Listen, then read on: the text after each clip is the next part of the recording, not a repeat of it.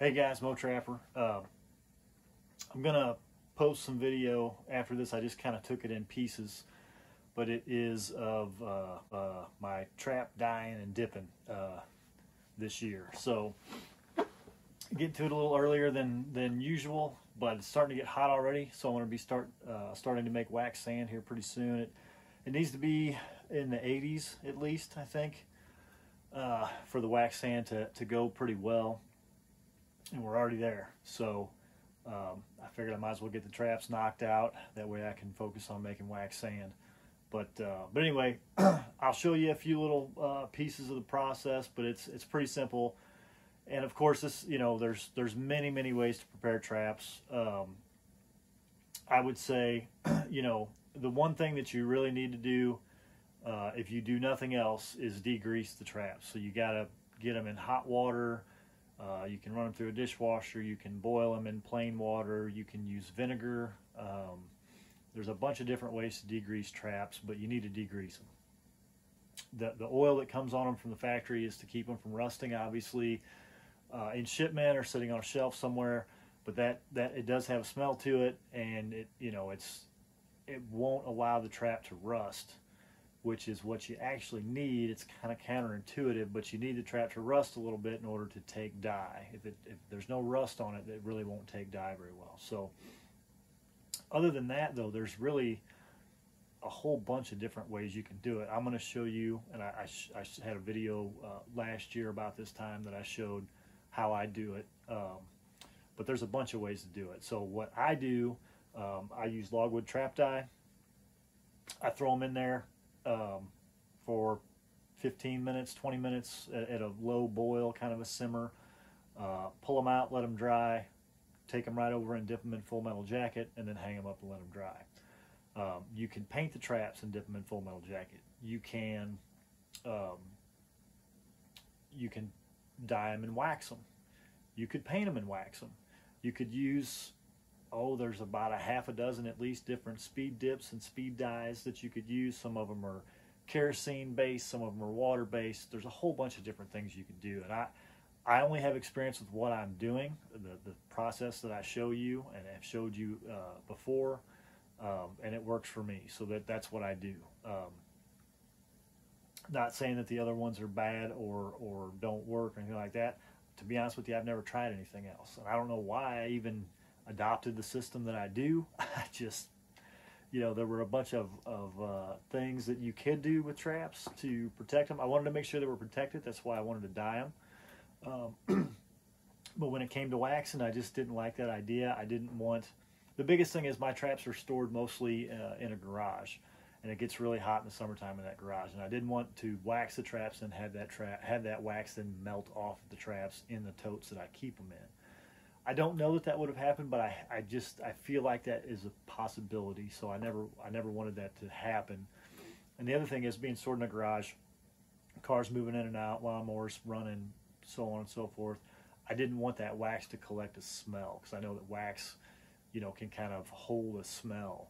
So I with the exhaust and just all the different things that go on, I didn't want them to sit out there and either the wax melt off of them and not be waxed by the time I got around to using them, or the wax still be on them but actually kind of be holding a bunch of smells that I didn't want on them. So I felt like the Full Metal Jacket dip was a better solution for me. So anyway, I just wanted to go through what I do, why I do it.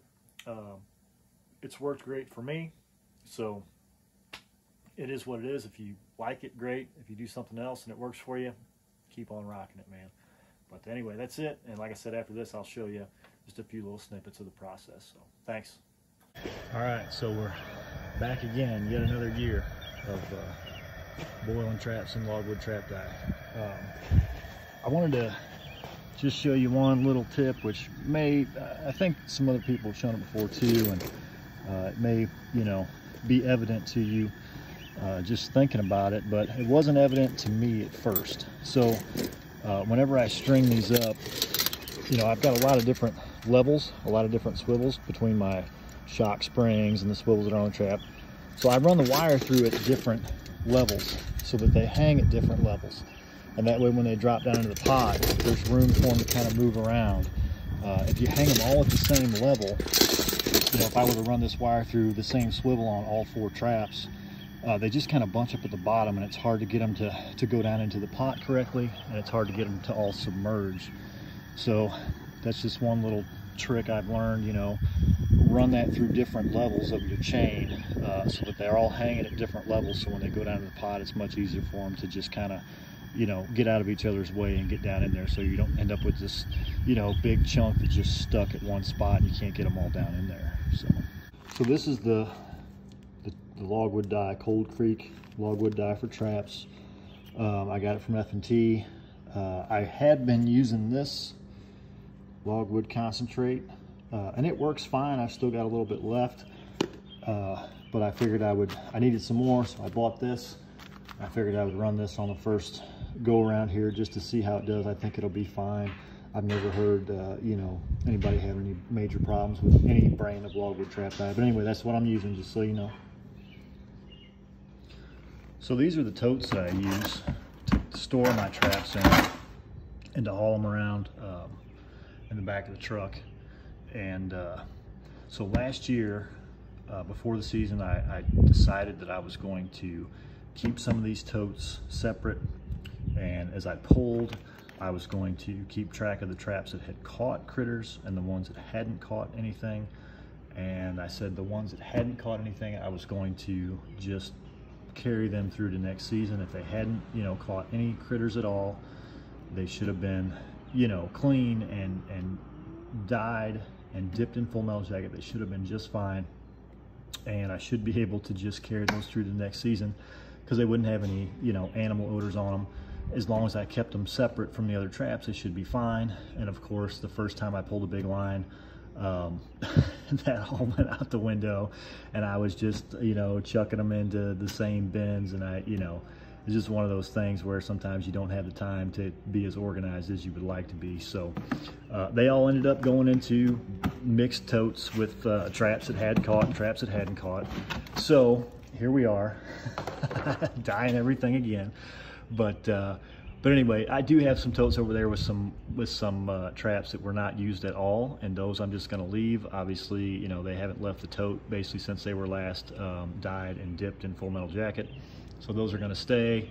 If I have to dig into those, you know, there's some MB450s and some traps that I don't use all that much, but if I need traps in the middle of the season because they all get, you know, funked up, I can grab those and use those. But so here we are, you know, dying and dipping everything again because I didn't, you know, really take the time to note what had made what catches and so on and so forth and keep them separated. So my advice, even though I didn't follow it myself, is get a couple extra totes like this if this is something that you want to do, if this is the way you want to handle your traps. Get a couple extras that are empty, and, you know, I would even, which I should do too, I would even write on top, you know, catch traps or something, or dirty traps, and then write clean traps on another lid. That way, you know, as you pull, you can throw them into the appropriate bins, and that way you only have to dye and dip traps that have actually made catches and are going to have scent contamination. Whereas a lot of these traps, you know, I didn't make any catches on. Well, actually, a lot of them I did. I probably did make catches on the majority of them. It was probably only a handful that didn't make catches. Most of them weren't coyotes, most of them were possums and other stuff, raccoons, but those still are going to stink up your traps, so you still need to dye them and dip them after a catch of pretty much anything. But anyway, that's how I'm doing it. That's why we're in this mess. It's all my fault as usual, and that's it. Thanks.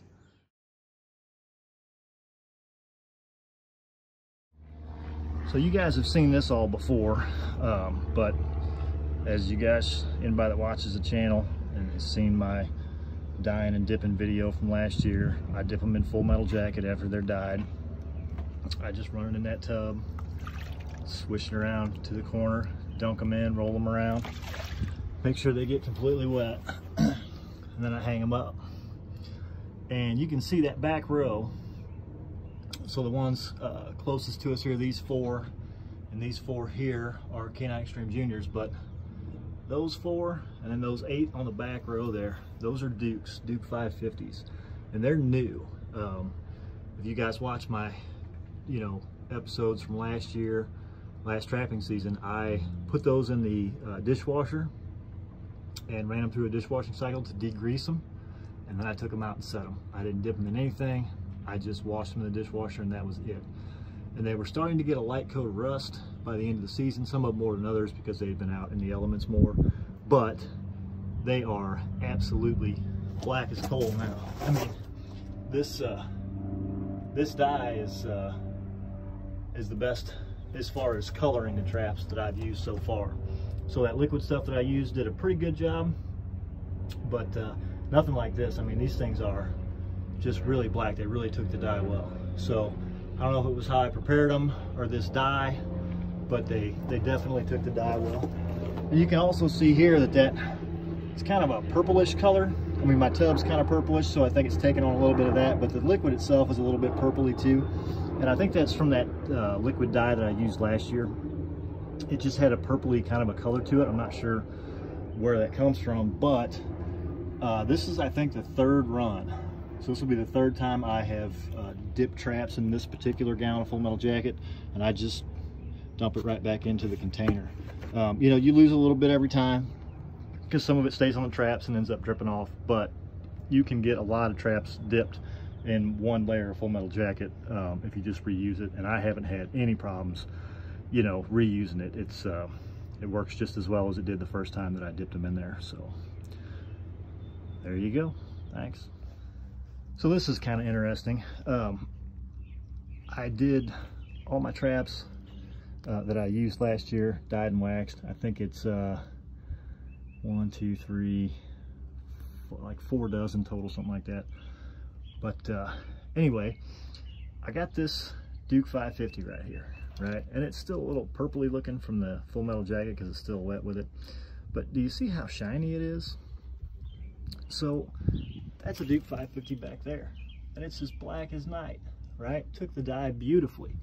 Everything really took the dye really well, except this one, Duke 550. And I was like, what in the world happened?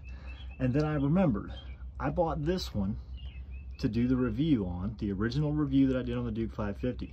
I never degreased this trap. It just got thrown in with everything else.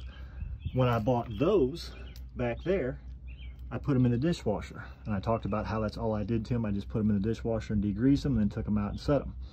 So there's your difference right there, guys. If you don't degrease them because you forget, because you're a dummy like me, and then you go to dye them, you're basically going to get a bright silver trap that doesn't take any dye. But if you degrease them and let them rust, they're going to look like that. And that's what you want, because you want to make sure that you're protecting the trap. So this one will be just fine. I'm not going to do anything else with it. It's already dipped in Full Metal Jacket. It'll be just fine this season. It'll rust a little bit this season, and next season when I dye it, it's going to look more like these guys over here, because it'll take the dye a lot better. But just so you know, if you don't degrease and you don't let them rust a little bit, and you go through the trouble of dyeing them, this is what you're going to get. So I think if you're not going to degrease them, you're better off just dipping them in Full Metal Jacket, because it's basically the same thing. So anyway, there you go. Thanks.